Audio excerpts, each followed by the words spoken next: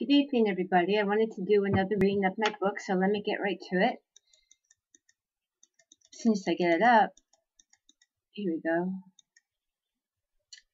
Oops, I am just unprepared. Here we are. The Bosnian mission to the United Nations in New York City between 1990 and 2002 was an extremely interesting place. It reflected the rotating ethnic presidency existing in Bosnia at the time. The mission employees were comprised of people of completely bipolar ethnic, theological, and politically inverse ideological viewpoints. The head ambassador of the mission himself, post 9/11, was then combating all kinds of rumors of his soon becoming a persona non grata in the United States for allegedly being an international arms trader for Osama bin Laden, and for also granting a visa to Osama bin Laden in 1993 when he was formally stationed as an ambassador in diplomatic capacity in Italy. There was also rumors he also confessed to the United States Department of State of running an international arms trading scam in connection with Al-Qaeda. Darko Trifunovic confided in me secretly, privately, that Al-Qaeda in the Bosnian mission to the United Nations in Manhattan with us between 2001 and 2002, after using a falsified Bosnian name, Safet, S-A-F-E-T, Katovic, C-A-T-O-B-I-C. Darko Trifunovic and I worked together at the Bosnian mission in the United Nations in New York City between 2001 and 2002 together, and I, Jill Starr, verify and swear that I used to work on Mr. Mali's computer because he was always complaining to me I was getting piled up with viruses. He would sit there and have nothing to do but make illegal bootleg copies of Led Zeppelin tunes, which he liked. I can tell you personally, I was quite shocked to find out he was an Al-Qaeda agent because you can look at him very clean shaven. He definitely blended in, and I never would have guessed. You know, back home he was wearing beards and preaching Islamic fundamentalism.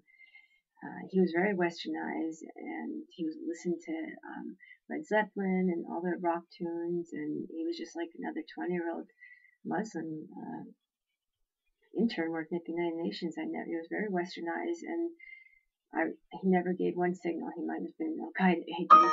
So I could tell you that it's very difficult to recognize real Al-Qaeda operatives in America. Home security certainly has their work cut out for them. Now I'm a little bit more familiar what to look for. The number 2 man at the Bosnian mission, the first ambassador, was a Serbian doctor. He was Orthodox Christian and a doctor of medicine by university degree. The first secretary of the mission was my friend Darko Trifunovic. The consulate at the department was headed by an ethnic Muslim lady from Bosnia, and there was also a blonde Croatian lady, diplomat floating around, with other various diplomats being comprised of either Roman Catholic or Croatian descent. The Al-Qaeda person, Mr. Katovic, became extremely suspicious of that we were on to, who he really was, and Darko was on to him because he also spoke, Mr. Katovic spoke very poor Bosnian. As a result of Darko Trifunovic exposing him, we stayed up all night faxing every mission, including the United States mission, the United Nations in New York City, warnings that we had an Al-Qaeda agent here at the Bosnian mission using a falsified name, and he's an arms trader, and there was something that could happen here, like maybe 9/11, and he should be sent out of the country immediately in question. But at the time, Bill Clinton was president, and NATO was bombing Serbia, and nobody listened to Darko and I. We were just dismissed as Serbian radicals, or part of the Milosevic propaganda machine, which is quite unfortunate when 9/11 did occur. And then the State Department did send this person out of the country, a person non grata, after he did admit being an international arms trader involved with 9/11, and so and so. You can see some of the proof that Darko had on my Google site here. And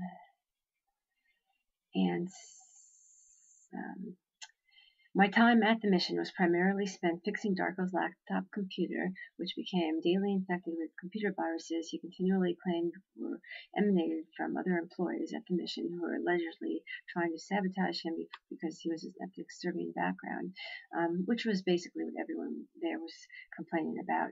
They would all tell me that everyone was trying to sabotage their computer because of their ethnic background, which I didn't really think was very true.